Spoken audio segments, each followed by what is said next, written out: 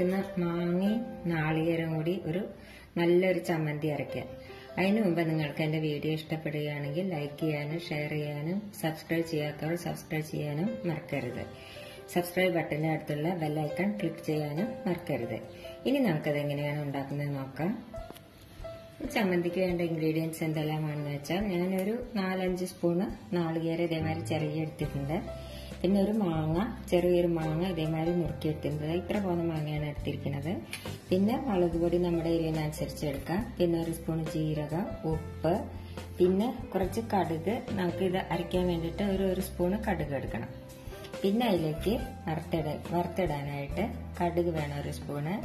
പിന്നെ ഒരു വറ്റൽമുളക് വേണം, കരിയേപ്പിന്റെ ഇല വേണം, പിന്നെ കുറച്ച് എണ്ണ വേണം. ഇനി നമുക്കത് എങ്ങനെയാണ് അരയ്ക്കുന്നതെന്ന് നോക്കാം. ആദ്യം നമുക്ക് ഈ നാളികേരം,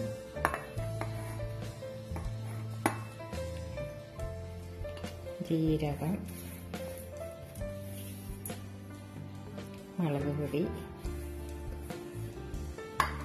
പിന്നെ നമ്മൾ ഈ വറുത്തട എടുത്ത് വെച്ചില്ലേ അന്ന് കുറച്ച് കടുക്, 1 സ്പൂൺ ഇത്രയ്ക്ക് കടുക് കൂട്ടിയിട്ട് നമുക്കിതൊന്ന് നന്നായിട്ട് ഒന്ന് അരച്ചെടുക്കാം. ഇപ്പം നാളികേരവും ജീരകവും കടുകും ഉപ്പും മുളകും കൂടി അരച്ചതാണിത്. ഇത് ഒന്ന് നല്ലപോലെ അരഞ്ഞിട്ടുണ്ട്. ഇനി അതിലേക്ക് നമുക്ക് ഈ മാങ്ങ ഇട്ട് വെക്കാം. മാങ്ങ അധികം അരയാൻ പാടില്ല, ഒന്ന് ചതച്ചെടുക്കാനേ പാടില്ല. ഇതൊന്ന് ഇതിലിട്ടിട്ടൊന്ന് ചതച്ചെടുക്കാം.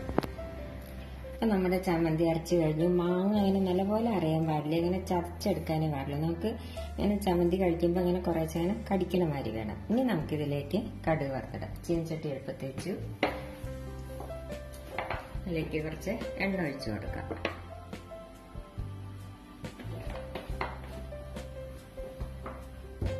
എണ്ണ ഒന്ന് ചൂടാവട്ടെ. എണ്ണ ചൂടായി അതിലേക്ക് നമുക്ക് ഈ കടുക് ഇട്ട് കൊടുക്കാം. കടുകൊന്ന് പൊട്ടട്ടെ.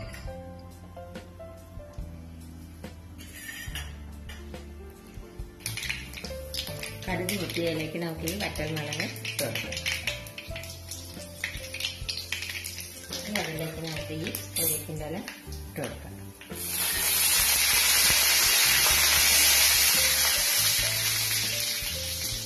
നമുക്ക് ഗ്യാസ് ഓഫ് ചെയ്യാം.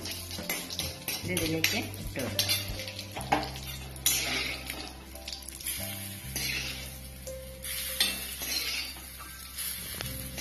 അപ്പം നമ്മുടെ ചമ്മന്തി റെഡിയായി. ഇത് നമുക്ക് ചോറിന്റെ കൂടെ കഞ്ഞിയുടെ കൂടെ എല്ലാം കഴിക്കാൻ നല്ല ടേസ്റ്റാണ്. എല്ലാവരും ട്രൈ ചെയ്ത് നോക്കുമല്ലോ. Thank you.